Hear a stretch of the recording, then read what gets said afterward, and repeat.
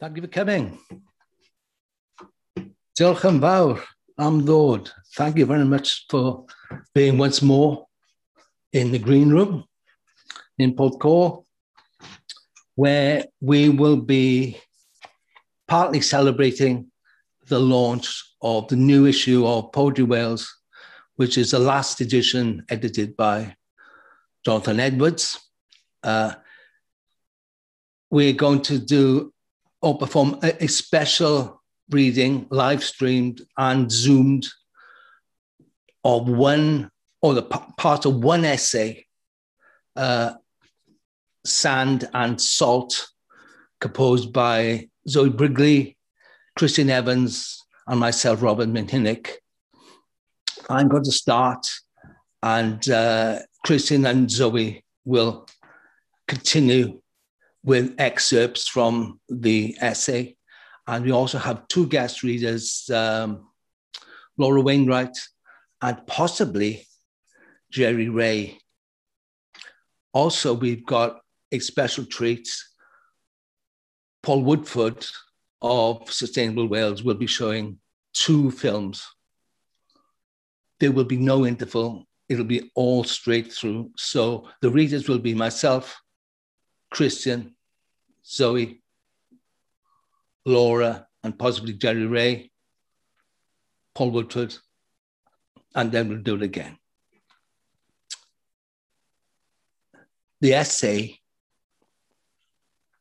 Sand and Salt, was really the idea of Zoë Brigley. I think we discussed it vaguely a year and a half ago in the pub, The Angel in Mowdlam, near Kenfig. And we didn't really know what we were going to do. And all of this was written under lockdown. The main themes, I suppose, are natural history, the natural world and how it's imperiled, and also mental well-being.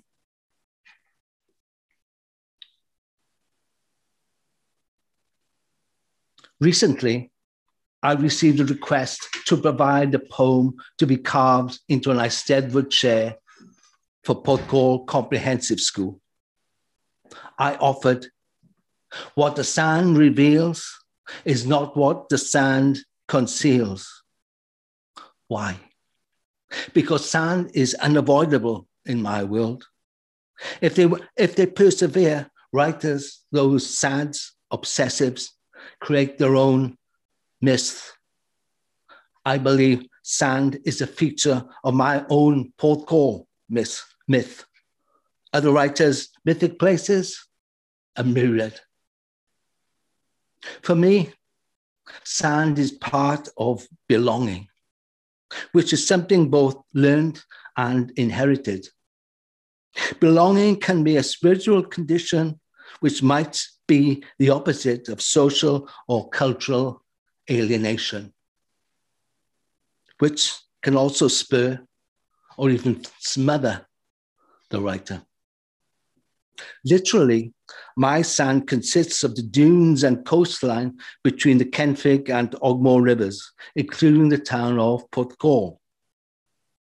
This area encompasses the prehistoric, the post-punk, and the Wales fallen over the Brexit brink.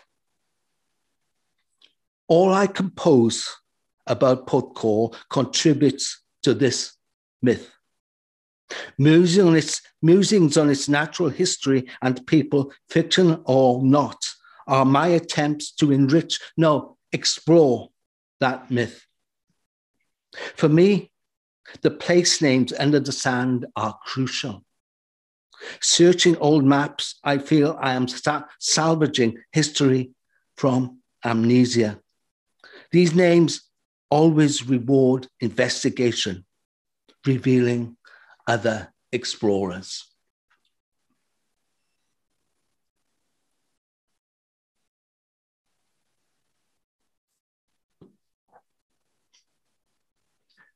Part of this writing creates a bestiary of sand, People are important, but so are conger eels, lizards, roe deer, dolphins.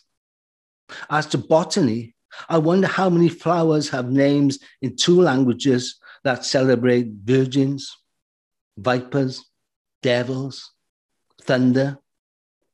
There is nothing like ancient botany for encouraging superstition, itself part of myth. When I climbed Cwrg y Bryn, supposedly the 2nd highest dune in Western Europe, below me the tides, if the tides are right, is Tusker Rock.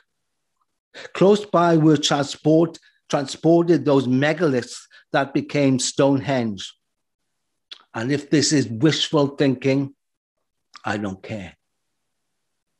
I concoct my own law involving these within the context of history, geology, and climate change.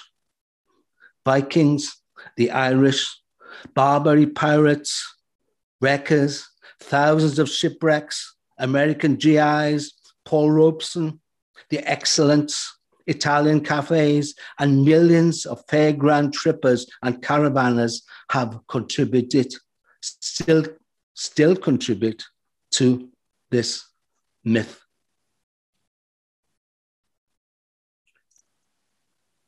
I'm going to conclude my first section of the reading now. And although I can't see him, I hope he can see me. I'm going to hand over to Kris Evans, who I think will be reading another excerpt, one of his own excerpts from Sand and Snow. Christian. Okay. Thank you, Rob. I'll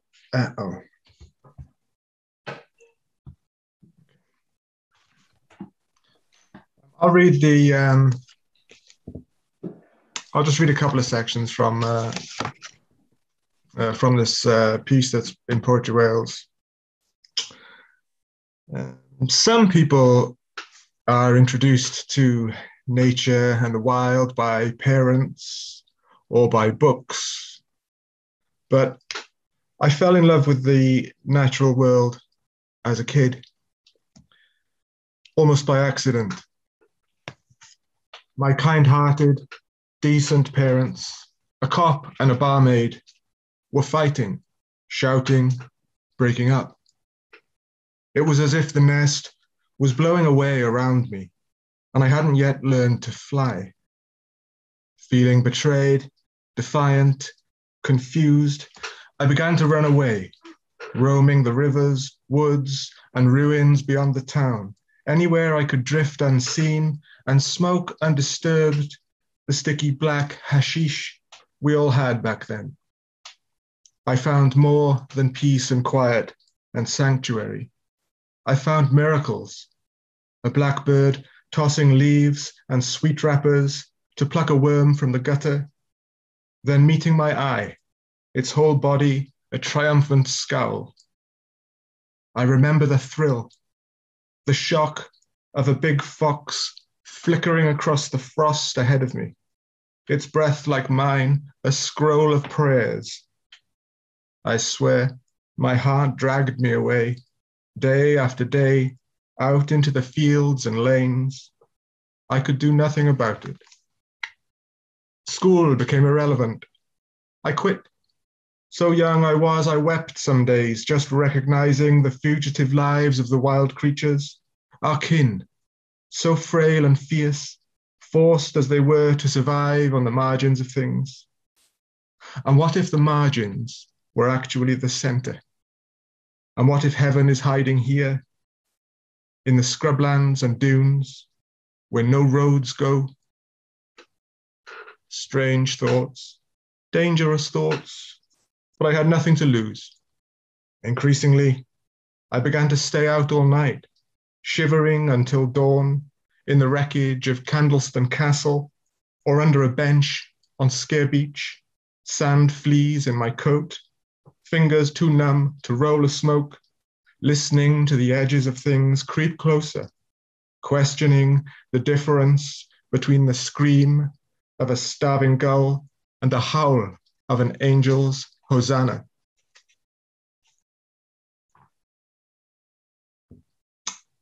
The years go by, and you survive, falling from book to book, learning to fly, working in factories and warehouses, months on the dole, finding the words in Taliesin and Blake, Hopkins and Hughes, and what's this? Minhinnick, a poet from my own town.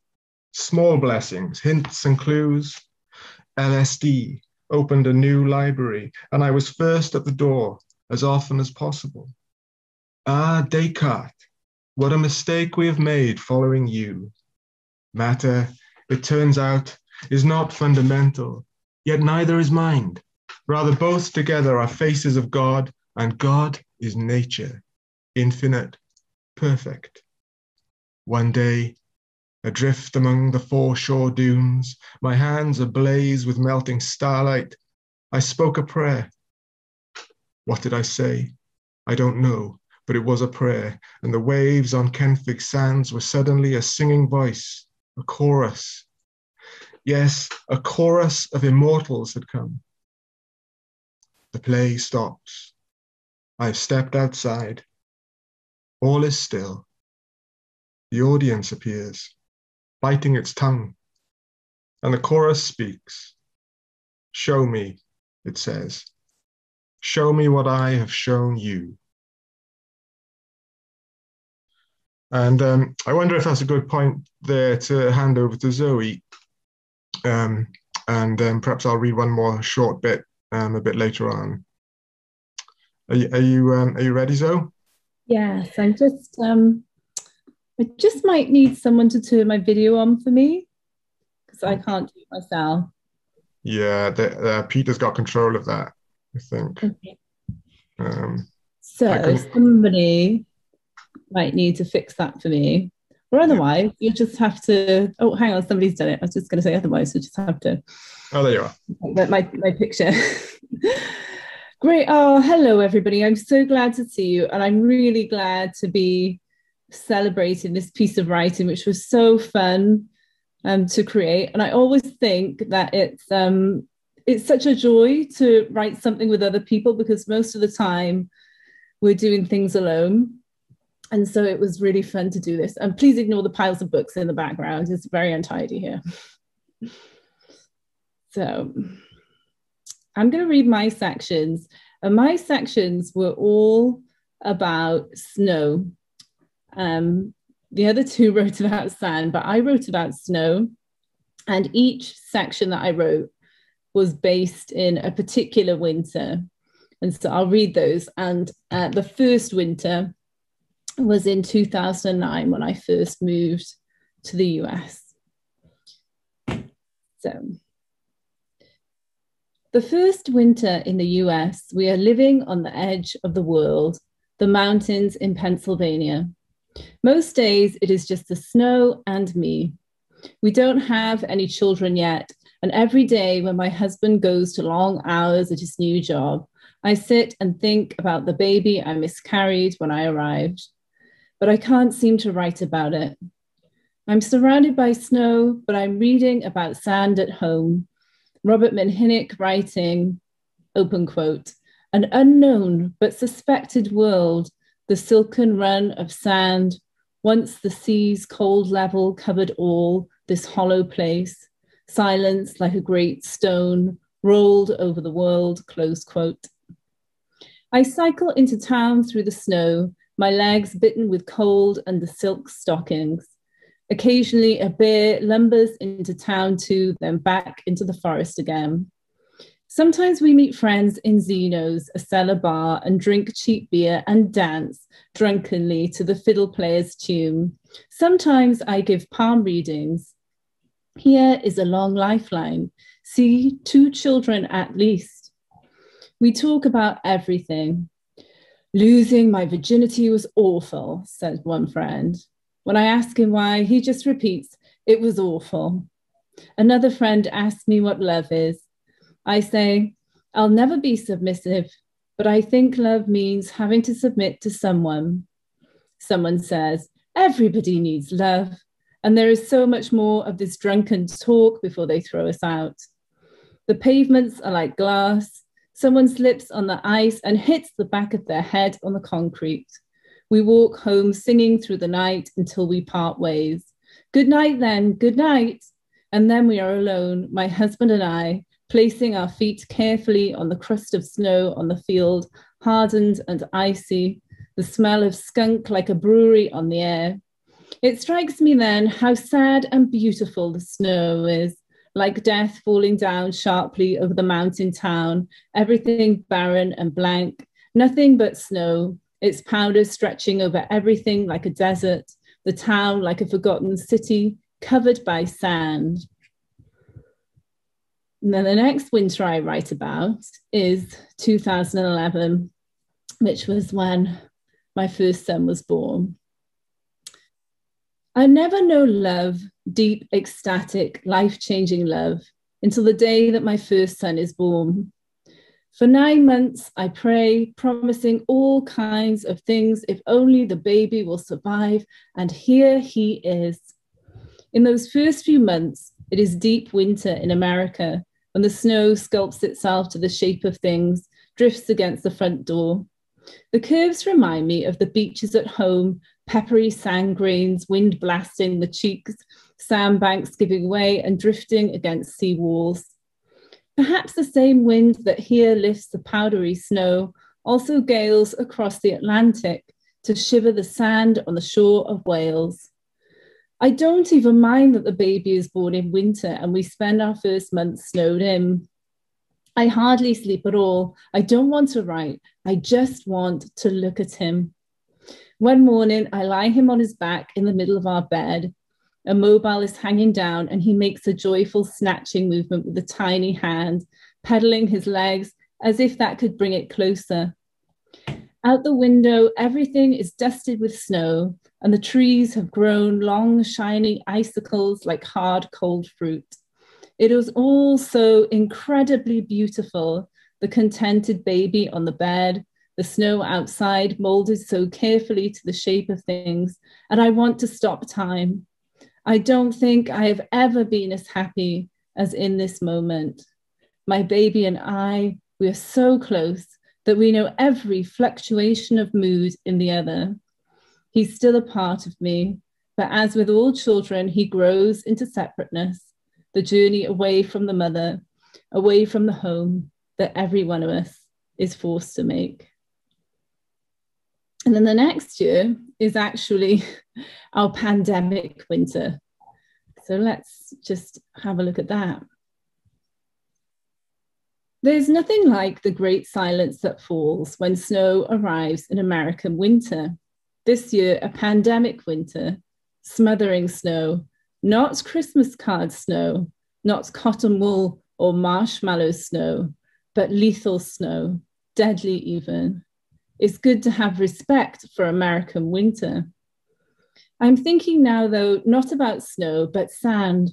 A long ago summer at Three Cliffs Bay, when, with the tide out, the children ran away on the sand, dancing as the fog rolled in to mystify the beach.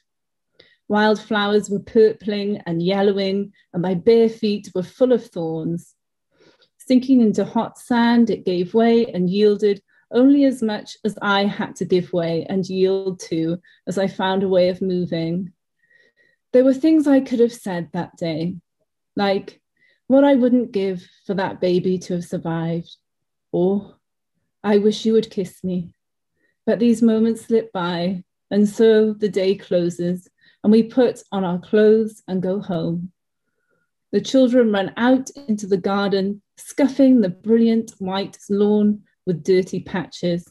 We throw snowballs. I hesitate to let them play in the garden alone for too long. After all, it's not safe out here. Or maybe it's just that after 4 miscarriages, I know death intimately. I might be too protective of my children. I might love them too intensely. I know this, so I let them run far out into the snowy meadow, each flash of color in the far distance. And the last one The last section goes back to the winter when I was pregnant with my second son, which was 2014. The winter I am pregnant with my second child, I wake to find my breath as icy steam on the air. Even under the covers, I feel the chill. The electricity has gone out overnight and temperatures are below -20 degrees C. They call it a polar vortex, a spiral of frigid air curling down from the Arctic. We can't stay here. We have to move. I am hugely pregnant.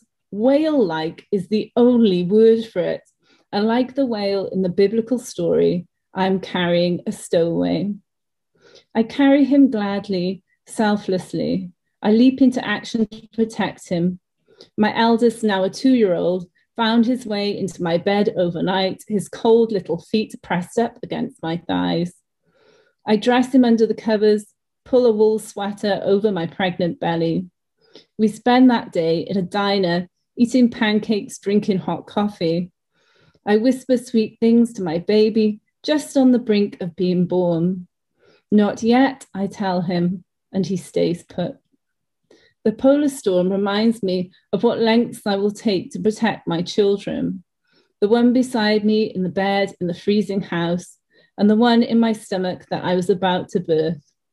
I wonder sometimes if we need this lesson. When mishaps like this happen, it might teach us that all our contraptions and tech cannot protect us from the weather.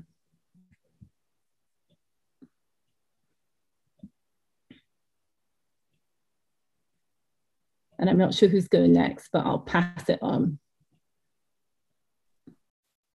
Zoe and Kris, thank you so much. Really enjoyed that, really enjoying this essay. I'm seeing more and more in it all the time. I think it's interesting to read it in sections, but we're going to interrupt this essay now for one of our guest readers. There are 2 guest readers. One in Newport, I believe she is Laura Wainwright. And the second input call, live streamed here tonight, is Gerry Rae. The first reader will be Laura. I believe Laura's first collection is coming out from Green Bottle Press towards the end of this year or possibly next year. I think she'll put me right. And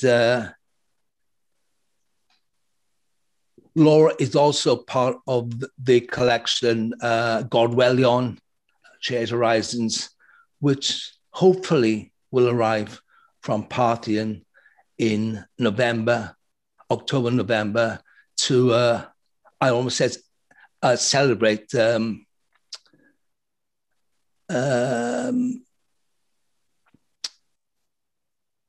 discuss climate change and the enormous COP26 conference going on in November in Glasgow.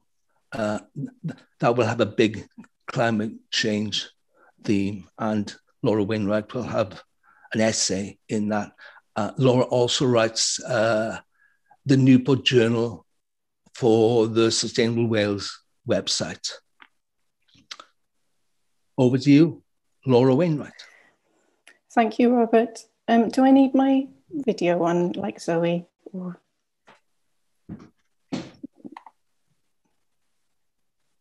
There we go. Thank you.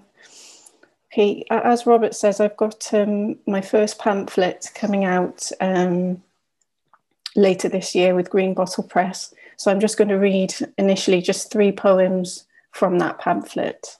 The first one I'm going to read is called The Plough. The Plough. Hawthorn half in flower, a sculpture of wind, shreds clear sight of the bay. Beyond, beacons wink on thin, then impasto blue. There's a headland and an island in muffled focus. Could I swim there? Water disguises distances. This light is a trick. Yelp of a gull above, the hawthorn points west, I think. I step, look down over ragwort, wild carrot and rock to the shore. Find a horse. Shale grey, translucent as krill, symptom of storm, fever and dream, a keffil dur.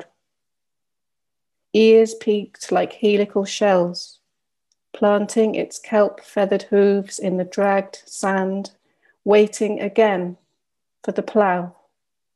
Orsaith seren y gogledd, drowned by midday.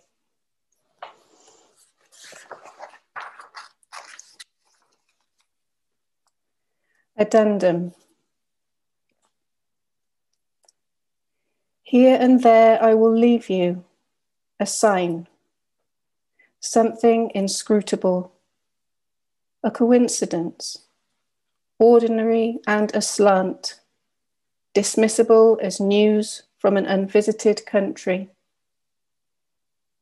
No, everything at first will be an omen, your glasses useless in such stumbling light.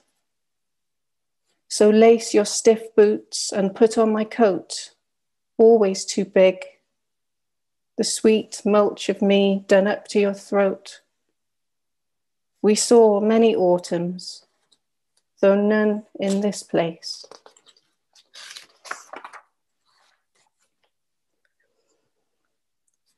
Fabula.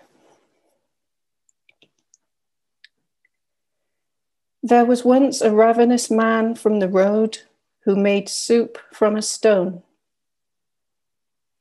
I've read you the story every night this week. Our cowl carreg, a rough recipe, sweet with sprigs and roots, the jostling apothecary of the pot. It's the dupe that gets you, the sham magic of a meal you won't eat, and the hope perhaps held in a stippled stone, like a lone trout trembling against a chalk stream. The tale I knew took a crooked turn, a nail tossed in a broth of rust. So I hand you a stone, swilled where the water rolls clear, yours tonight for the journey. Thank you.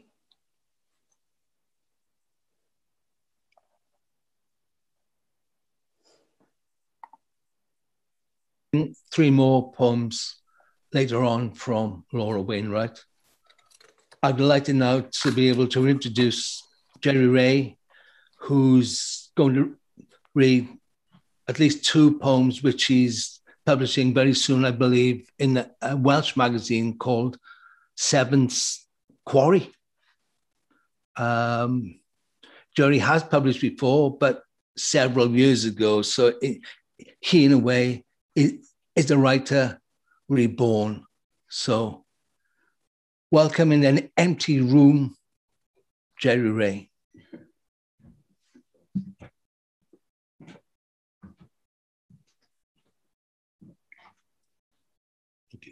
Yes. Thank you, Rob, for that introduction. This is the Seventh Quarry magazine that Rob was referring to from Swansea. And I have two poems in this edition, which I shall start with, and then I shall read another two poems later on, as Rob has said, which will be published at the end of this year, I hope. I write about childhood and nature and music. This poem is called A Baritone of Slaughtered Whales. Today I am a cello, bowing longer sounds along the length legato strings to draw a broken heart, a baritone of slaughtered whales by Bach. Today I am a violin, perky, plucky, pizzicato on top of the world of trifling matters, a country boy of fiddling trifles. Today I am a terrible trumpet, blasting notes in a stadium of diabolical chance. We have to win in a game or else we fly a honeybee into the bog. Today I am a triangle or a glockenspiel in a lesson from a teacher pale with music, copying notes into a book I never read. The second poem is called Elements. Snow. A million poems, a million voices, falling flakes. Some will stick, some will fade away. Rain. An infinity of droplets caught in a catcher like dreams, sending me to sleep, sipping like a bird. Hail. Drumming on the stones, a cacophony of icicles, a solo performance swept away. Clouds, gods in the sky, shapeshifters silently moving. My head is still. Rivers. Heraclitus stood here once, observing change, noticing. Thank you.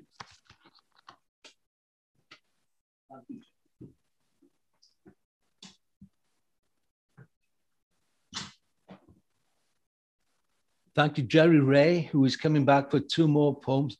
What a voice. What a voice, Gerry. My gosh. The baritone of slaughtered whales. Extraordinary. It's certainly filling the room here. Great voice. It won't surprise you that Gerry is a musician and a noted singer in Porthcawl. For the first, although we're not having an interlude or an interval, to end the first series of readings, we have 2 films by Paul Woodford, which will be shown together. And I'll try to see them myself, but I think Paul will describe them. Okay, over to Paul Woodford.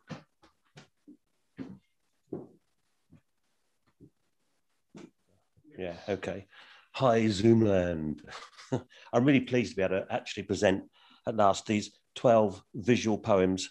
They are titled in the same way as a language-based poem or a painting on a wall, and I'll speak these titles as we go. There is no audio, but the poems are not silent. Some shout, some whisper, all of them speak. So, Peter, first group, please. Title, Marx Escaping the Tyranny of the Viewer. This first poem makes reference to the painter Malevich. His pioneering work had a profound influence on the development of non-objective art in all of its forms.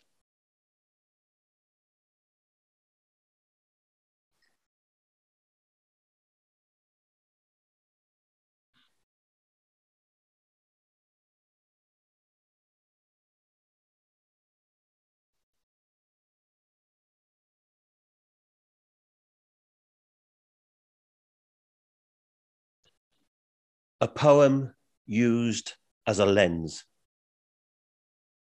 This poem asks, who is looking at who and what? Perhaps it's the poem reading the viewer. Perhaps we are looking at the event horizon of a black hole where there is no transaction.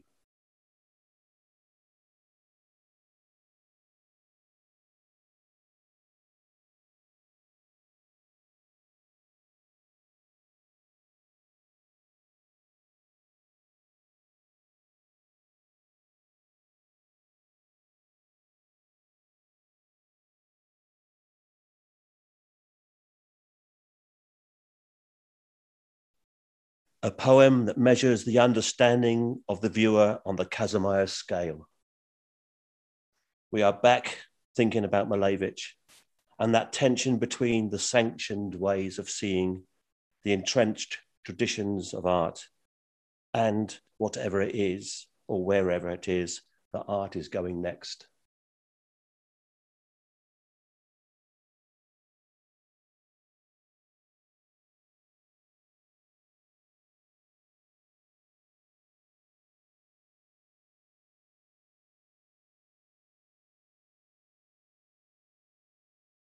A poem about the uncertainty using measured tones.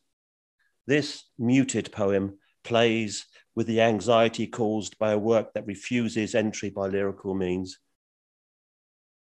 However, it is playful. It is just a fictive envelope. And yes, the ghost of Malevich does reside here as well.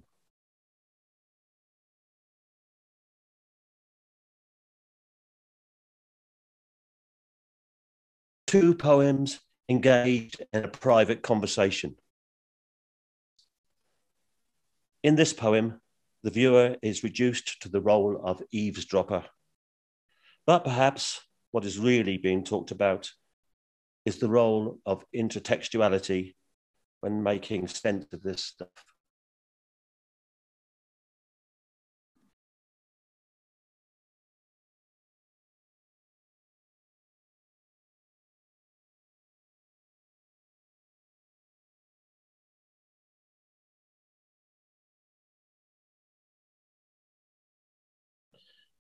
This poem demands interactional synchrony.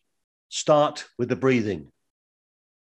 This final poem takes a different tact and invites us, well, insists that we form a more existential bond with it. So, breathe in, breathe out. Breathe in.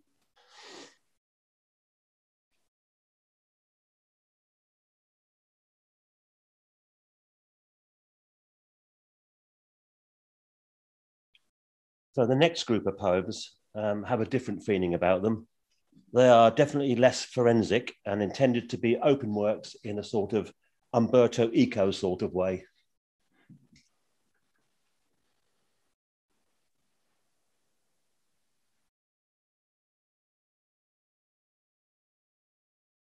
A poem,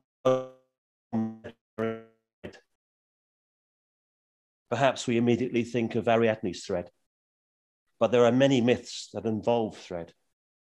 I would prefer to think of Philomena, who, having had her tongue removed to stop her speaking of her violation, sat at her loom and wove her story into the fabric so that her sisters might understand.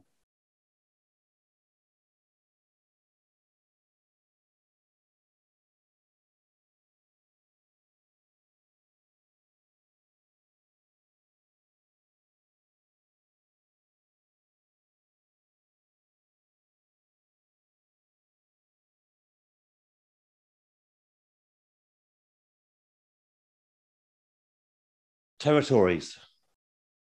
During this COVID time, we all become aware of the territories delineated for us. So here are three thoughts about territories. Maps are an abstraction to fit a territory onto a conceptual grid. Territories are spaces delimited by fixed confines. Territories are at one time and the other inclusive and exclusive.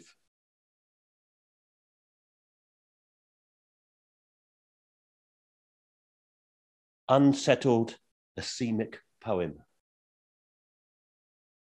This poem is unsettling because you feel it could snap into a recognizable form at any moment. But asemic writing is wordless and semantically open. It sits between expressive mark making and the invention of language.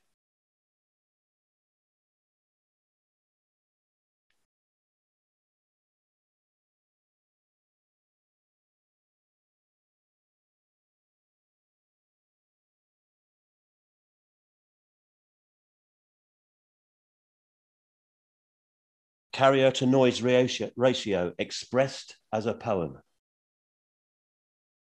Although square brackets are used to denote a closedness, and brackets in general are used to contain groups, this poem disturbs that function. We are crossing codes, taking a sign that is expected to be unambiguous into an area of deliberate ambiguity.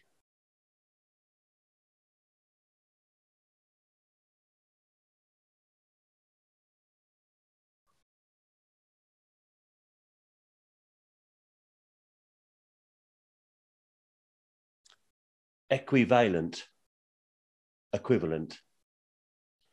We are in the same space as the last poem. The title is written as equivalent. Equi, we all understand. Valent or valency is a term borrowed from chemistry describing how atoms combine or are displaced when forming compounds. So, perhaps, a metaphor for an alternate form of semiotic operation.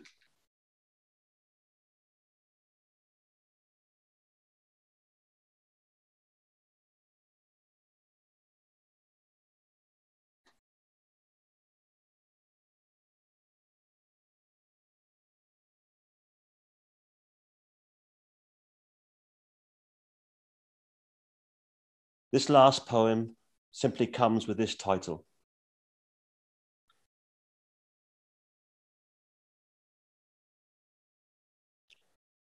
Lift the turf, reveal the sky, blue sky, thinking, out loud, disturbing.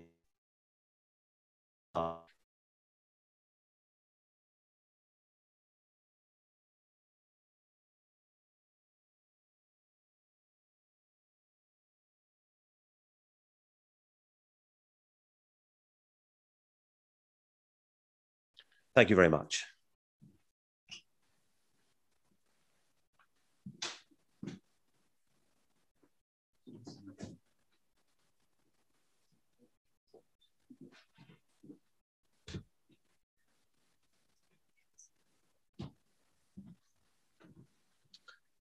Thank you, Paul Woodford. Wonderful. These are Paul's VisPos. A word he didn't use, I don't think, in his description. A marvelous word, VisPo. I'm going to continue with this essay, Sand and Sand and Snow.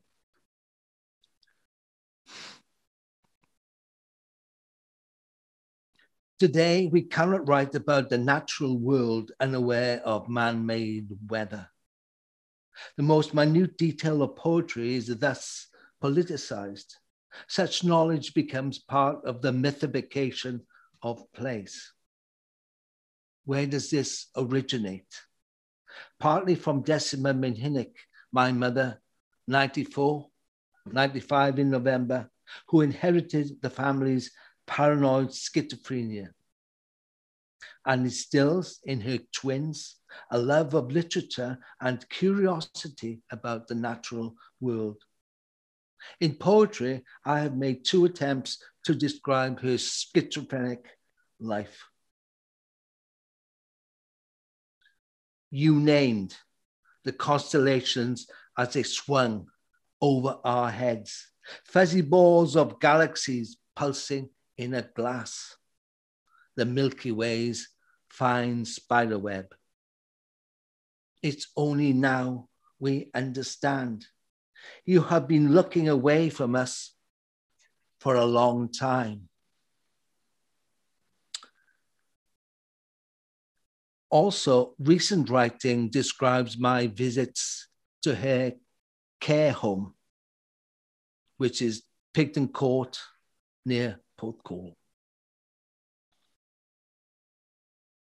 And I quote, miraculous morphine, its constellation like the sword of Orion, you showed me a girl with stargazy eyes pointing to brick red Beetlejuice, its dazzling azimuth. No, never not unastonished, I knew. And that must have been when I looked up first.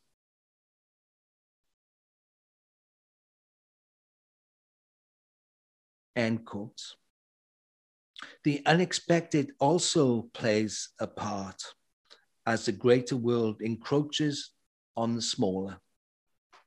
Hurricane weather and economic upheaval attract human migrants, sunfish, and Portuguese men of war. And something else, for me at least, unmistakably real and yet mythological. Maybe the new poem below is an image for my mother's condition, monstrous, tragic, beautiful, a part of that bestiary and integral as sand to my consciousness.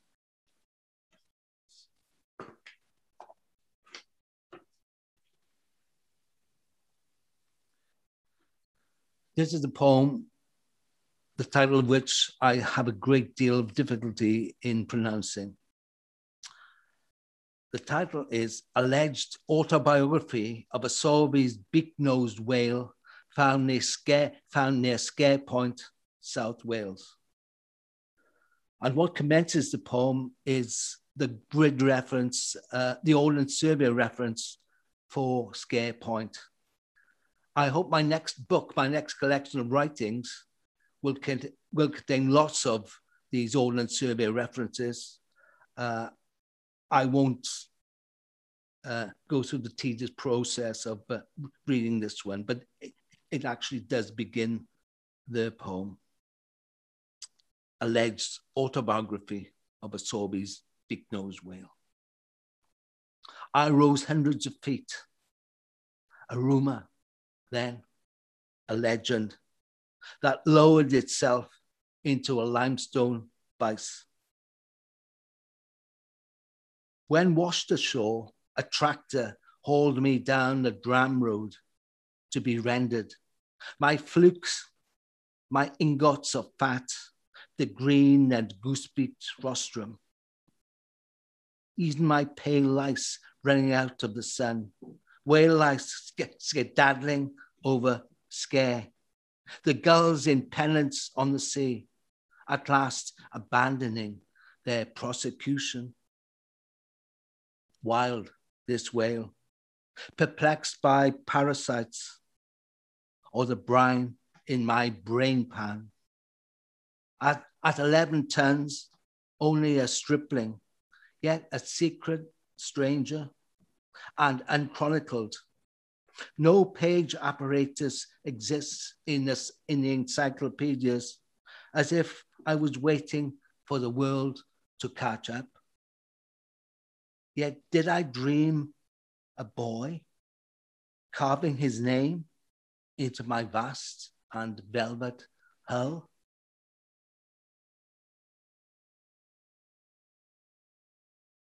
Thank you. That's the end of my reading tonight in the green room, on live stream, and also on Zoom. But also over now to Zoom, where Kris Evans, I hope, is getting ready to read something, and he'll hand over to Zoë Brigley, and then we'll have Laura and Gerry, and maybe Paul also. Not Paul, I'm told. Okay, Kris Evans. Okay, thanks, Rob. I was tempted to stay invisible. Change is good, I think. So I'll read the final section of my contribution to the Poetry Wales piece. And then I'll read a poem. And then I'll hand over to Zoë.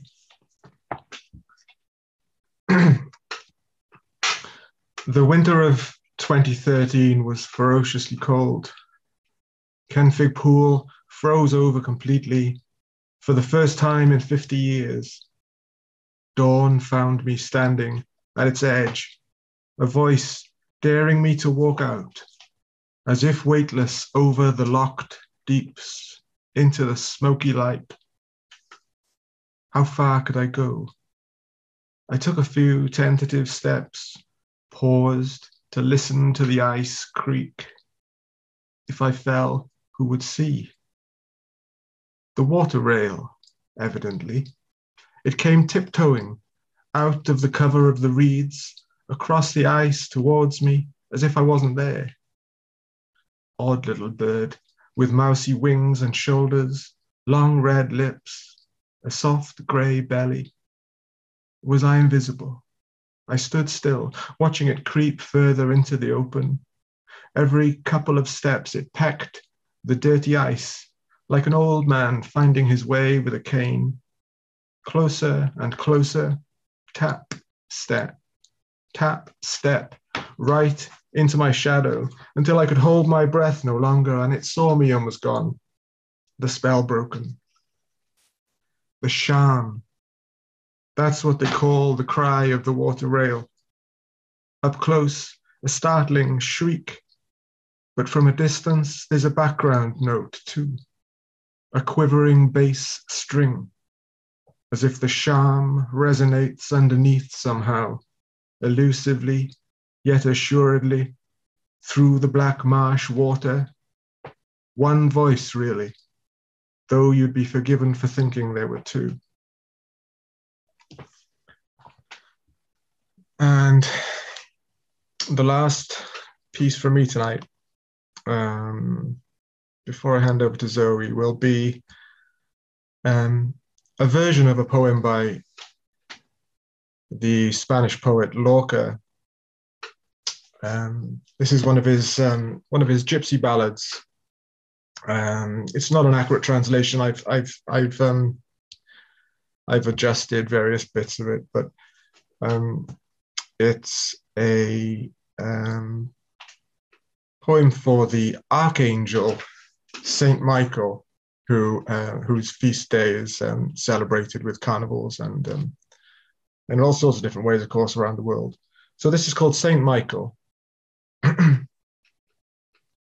From balconies you see them go, mules and the shadows of mules, uphill, uphill, and uphill, laden with bales of sunflowers. In the shade, their eyes are milk with the weight of night, the elbowing air a crackle of dawn like a lick of salt. A sky of mule spirits, white sky, closes its quicksilver eyes, a gift in the gloaming where the heart finds peace and all the water is ice, locked away from our lips. Uphill, uphill, and uphill, where water is wild and free. Saint Michael on his tower, in a coat of lace, uncovers for the lanterns his long golden thighs. Domesticated angel, finger to the number 12, performing an anger of feathers, of nightingales. Boy of 1,000 nights, Saint Michael sings in the stones, far away from wildflowers, his skin sweetened with cologne. The sea creates a poem, a dance of balconies. The mudlarks of the moon find voices in the reeds. Flashy girls arrive, chewing sunflower seeds, their bodies concealed lazily with loose knots. And tall horsemen come, and mothers with lonely eyes in the echo of yesterday's songs. Desire bristles on their skins, but the nightingales have gone. And here's the Bishop of Manila, with saffron pollen in his tears. So poor, and witless and blind, he speaks a two-faced mass, but no one gives it any mind. Saint Michael on his tower keeps every secret. His petticoats rustle with ribbons and sequins, Saint Michael, king of kites, lord of awkward sums, turmoil, clash of shutters, laughter of strangers. Thanks very much, everybody. And I'll hand you over to Zoë Brigley.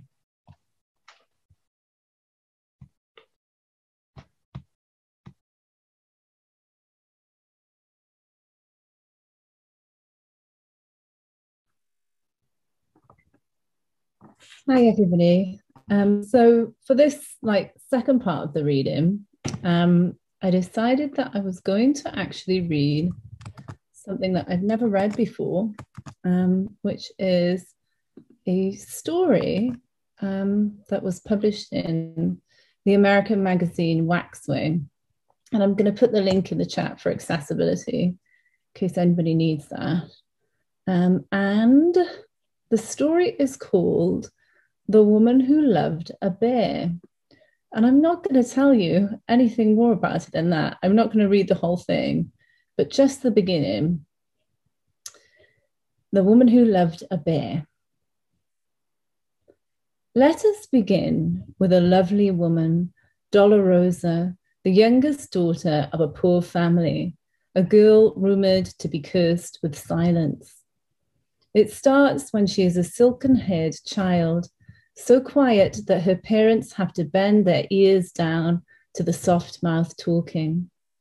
One day, Dolorosa stops speaking, and before long, she never speaks at all. The villagers begin to think then that there is something odd about her. Dolorosa lives with her grandmother in a tumble-down cottage on the edge of town. She has a mother and father and 2 sisters, but when she stops speaking, she is sent to grandmother. As the oldest crone of the village, grandmother will sit on a stone by the cottage gate and tell a story if passers-by will listen, especially if they give her a coin or cup of ale. Often they ask for the story of Dolorosa's curse, and she tells it all. Dolorosa, when she was just a baby, was left in the pram one hot afternoon. Here, under the summer stormlight, the baby cried, and something grey with wings flew into her mouth. As she tells the story, grandmother points out the birthmark under Dolorosa's left eye, which is evidence enough for some people, along with her silence. She will never be able to love, says grandmother. No man should go near her, for if they do, she will only harm them. She will not mean to, but she will. And no man in the village ever does go near her. Dolorosa has never loved a man, so she isn't sure if what grandmother said was true. How do you think I have reached my great age? Grandmother asks. I'll tell you, by staying away from men. Dolorosa likes living with grandmother, although the old lady fusses and frets when Dolorosa. So there's some typo there in the actual manuscript I made. So let me start that again. Dolorosa likes living with grandmother, though the old lady fusses and frets, but fate has a way of playing tricks on them. And so it was that even cursed Dolorosa could not stay hidden forever. The first suitor is a soldier camped near the town. Dolorosa is outside the church. Dolorosa doesn't attend church services herself, but waits outside patiently for grandmother. The young priest recently arrived in her village says that Dolorosa's gazing bothers him. And indeed, when she gazes into the far distance, like she is somewhere else, people around her shift uncomfortably in their pews. How at once she is so far away, but can see through them all. Why must you embarrass me? Grandmother asks. You were sent here to me to live down your shame, but despite your silence, you can't help making a spectacle of yourself. If silence could be speaking, you would be shouting. But Dolorosa would not stop dreaming, so now she waits outside the church, sat on a gravestone in her buttoned-up green dress and shawl. The soldier does not go to church either, because, he tells himself, He does not fear God. When he rides by on his horse, Dolorosa is sat on a gravestone in the churchyard, and he sees her only as a ghostly white face and flaxen hair, her head wrapped in green silk. The face reminds him of an owl in a thicket. He stops to talk to her. She points to her mouth and shakes her head, but he doesn't seem to mind her silence. He talks incessantly, tells her of all the battles he has won, all the campaigns he has fought in. I have captured giants. I've overthrown ogres. When he finishes his bragging, he tells her that though she is odd, he has taken a fancy to her. I can't say I understand it myself, he says, after all the beautiful women I've had. Dolorosa gazes at the soldier. Of course, she says nothing. He accuses her then of laughing at him, throws her down on the grass among the headstones and shoves his hand up her skirt. Dolorosa is mustering courage to find her voice and cry out when the soldier is lifted up and off her. He is thrown against the wall of the church and knocked out cold. The shadow of a great white bear falls over her. The bear is standing over Dolorosa. It bends its muzzle down to her face where she lies on her back on the wet grass. The stench of bear breath blasts her. Its head is so close that she can look into its small dark eye. Then, with a swift movement of its massive body, it leaps away. She watches it amble into the forest beyond the churchyard. She wonders if she will ever see such a magnificent animal again. But soon the days pass, and the bear too is forgotten. The second suitor is a scholar visiting the village priest. Because Dolorosa never enters the church, the scholar has never noticed her, nor has he heard the rumours about her, and it comes as a shock to him when on one of his bracing walks in the woods, he finds her bathing naked in a pool. Grandmother does not approve of Dolorosa's swimming. I know where you are stealing off to, she calls, as Dolorosa runs out into the forest. It used to be her and her sisters, but now her siblings are all married off to prosperous farmers and they cannot get away anymore. Dolorosa doesn't want to be like them. Grandmother is cross though. Will I be saddled with you until I die? Grandmother asks, although secretly she sounds pleased. Dolorosa waves grandmother's pleas away. Dolorosa does not speak, but with her hands she is saying, "Oh, grandmother, please, why waste your time bothering me? I'm happy as I am." And she is happier still when she has a chance to slip away to the pool. In the deep part of the forest where the vines twine lazily past the glade with a hollowed out tree, she visits the blue pool and lets the cool water lap over her skin like silk. By some unhappy accident, the scholar stumbles into this place where Dolorosa stands naked in the pool, combing the water from her bronze hair with her fingers. The scholar calls her Venus, Proserpine, Psyche. He calls her his true love. Dolorosa simply climbs onto the bank to retrieve her clothes, puts them on hurriedly, and turns for home. The scholar starts to follow her through the woods. Dolorosa doesn't run. She just walks on doggedly while he follows her all the way to the cottage. She enters the garden and he doesn't dare go further, and all his sweetness turns to bile then. He calls her cruel, coquettish, sly, bitch. He is still standing there speaking this poison when she goes inside and closes the door behind her. Grandmother looks up from her knitting. "I said you would get into trouble." Dolorosa wonders if the scholar will tell what he saw, expects a dressing down from the priest, but she is worrying needlessly. That evening, the scholar never returns to his quarters. In fact, he is never seen again at all. The third suitor comes on a night when it is raining, the wind like a sharp intake of breath around the eaves of the house. Dolorosa is waiting for grandmother to return home. She is sitting alone at the table with her meagre supper when there is a knock at the door. She opens up to find a great white bear stood on its hind legs, its fur wet and clumped in the storm. It lets out a long growl, and without knowing why, she asks if it would like to come in. It falls down with a thump to all fours to pass through the door, and then once inside, rears up again, its head brushing the ceiling. The bear has come, of course, for Dolorosa, as creatures do in stories. I'll just stop there and pass on again, I think, to Laura.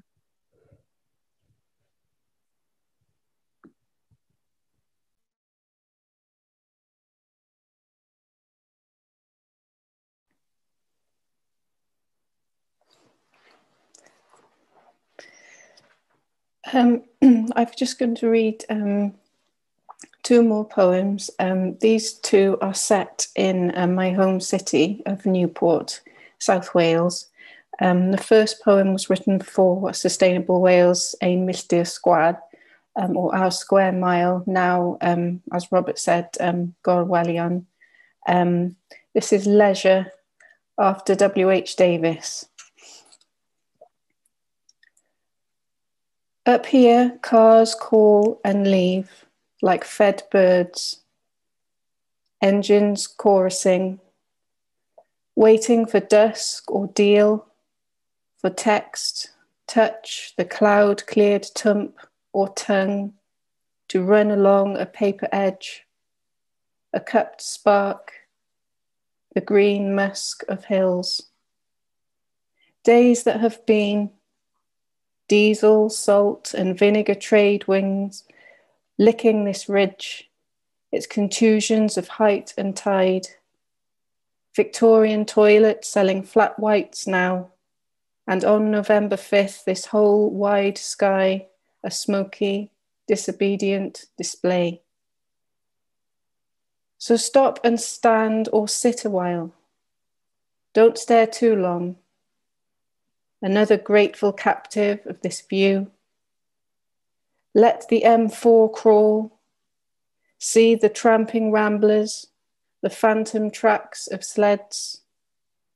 Mark the memorial benches where the city's dogs lay their own bouquets.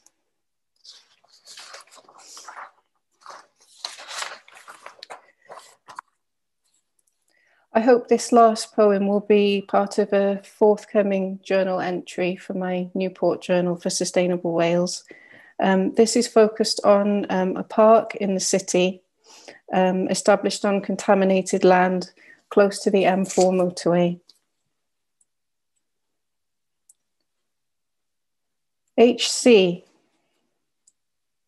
HC grows roses round her door. River roses, burgeoning in audacious sprays, shouted shapes. HC, insignia of an intersection imagist, stealthy as the evening usk between motorway lights, caught in the drift, the uprising mud, her half-empty canisters rattling like the HGVs crossing concrete bridges overhead. HC, I'm sorry. This mural is mine. Your school book hearts and pink stars paint you in my head when it is day. The sun is warm and I know nothing. In this place is as it seems. These lush, airbrushed fields are palimpsests too. Their stories, meters deep. Thank you.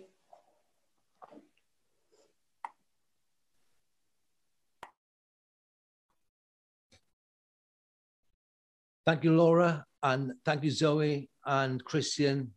Christian in Kenfig, Zoe in Ohio, Laura in Newport, and now in Port Call, two more poems from Gerry Rae.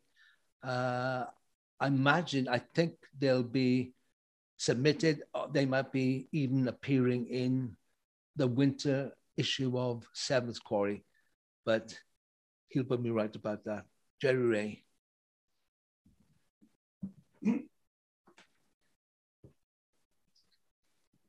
Thank you very much, Rob. And yes, I think it's in this winter's. It may be next year's January's publication, but certainly very soon. And these are the two poems. I write about childhood, I write about nature, and I write about poetry and music. This poem is called String Theory. Kite, a fiddle for ancient folk, the guts of goats spilling onto the floor, possibly a Welsh word for who knows what. In the slaughterhouses, the cows huddle into the shadows. I remember once a piece of string 1,000 miles long, with my father on the other end, unable to speak into the cup or hear those strange vibrations. Catgut, kitgut, submucosa for guitar strings, stretched intestines, scraped with a fat knife. I put my thoughts into my pocket for half a century or more and plucked the strings for blues and jazz guitar upon the floor where I rest my body now and lay in the blood of slaughtered animals, no suture to stem the flow.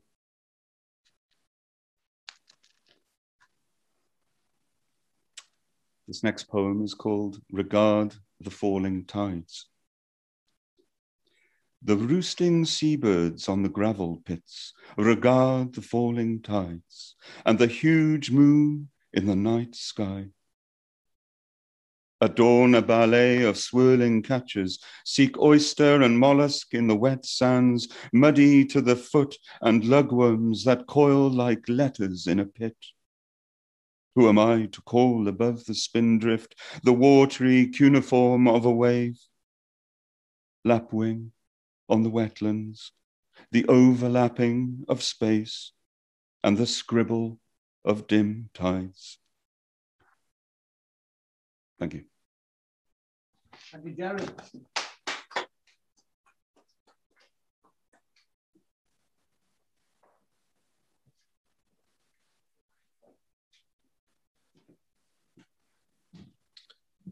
Thank you, Gerry Rae. Thank you, Laura Wainwright. Thank you, Zoë Brigley, Kris Evans, and Paul Woodford. Especially for Zoe's idea of the essay that became Sand and Snow. Both Christian and I were delighted to be invited to write part of that, and listening to it now, I think it worked. Thank you for coming to put call to the green room. Hopefully, we'll be able to do one of these things in real time with real people before the end of the year. Who can say? But for now, diolch yn fawr, tan y tro nesa, so long.